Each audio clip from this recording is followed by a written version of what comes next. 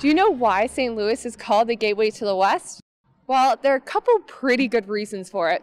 One of which is the opportunity it gave Lewis and Clark, who in 1804 launched their expedition to the new Western Territory gained by the Louisiana Purchase.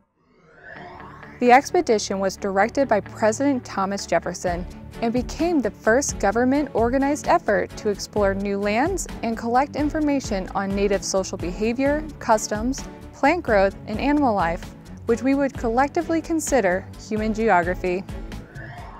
During their journey, Lewis and Clark produced detailed maps of the land and water, which would pave the way for future explorers.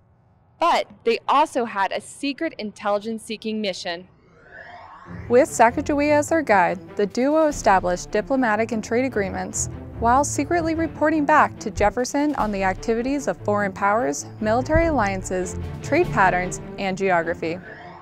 Lewis and Clark expanded our knowledge of the Earth through cartography, surveying, and human geography. These fundamental tradecrafts are still essential to the work of NGA.